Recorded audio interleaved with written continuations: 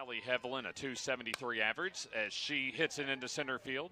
An active first inning for Wiggins as she makes the grab, but that easily brings Johnson in from third on the sacrifice fly.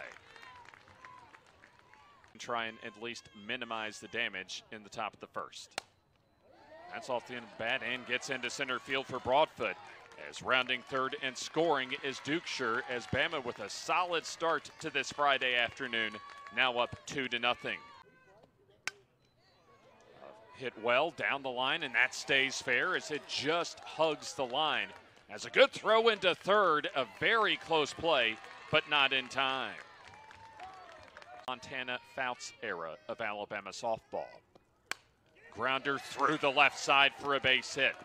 As Broadfoot scores, coming home and sliding in is Dowling, as Alabama doubles their run total here in the first inning. Pops it up.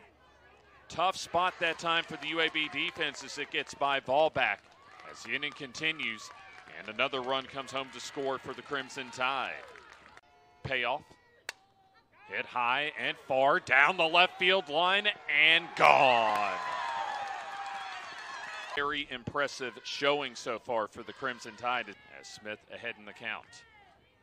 That's a grounder right at third, could be two, in fact should be two, as Dowling makes the throw across for a 5-3 double play on Lindsey Smith. There's a bouncer, could be two. 1, 2, 3 on the double play. Grounder, back to the box, toss to second for one, on to first, in time to end the game. Alabama's defense exceptional today, as that was their third double play turned.